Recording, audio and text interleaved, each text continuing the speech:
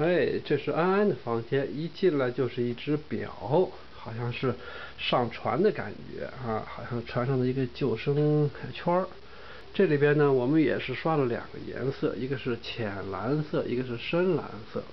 哦，看看安安这儿，这儿是一个百宝箱，不知道里边放的什么东西。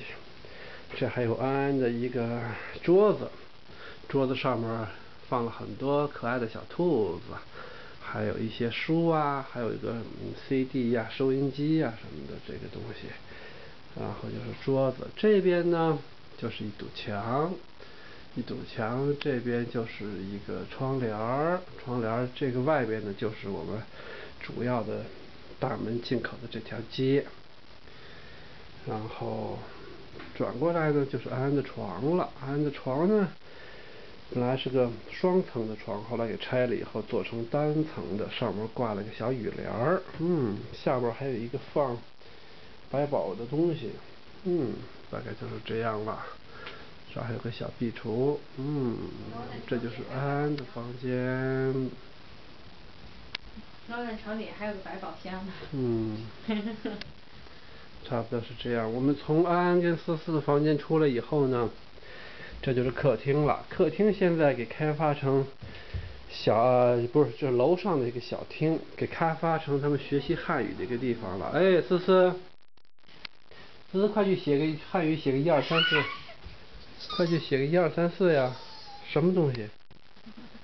快往黑板上写，往白板上写个1、2、3、4呀，思思。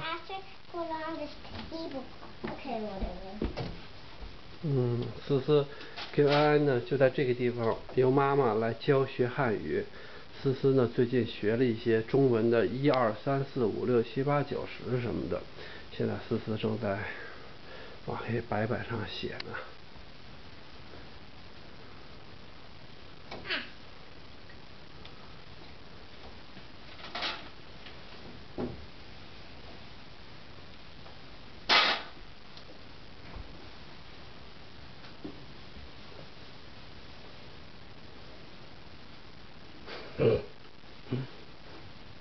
写大一点。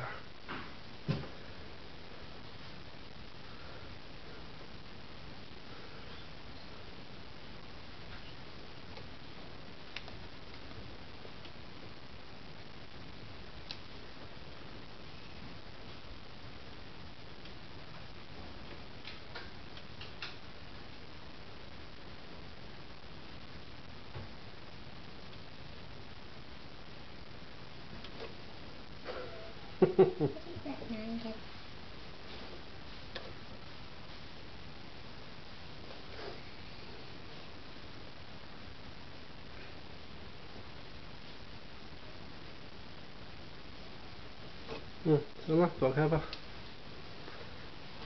思思他们就在这个白板上呢，写一些1、2、3、4、5、6、7、8、9、10，以及学汉语。OK。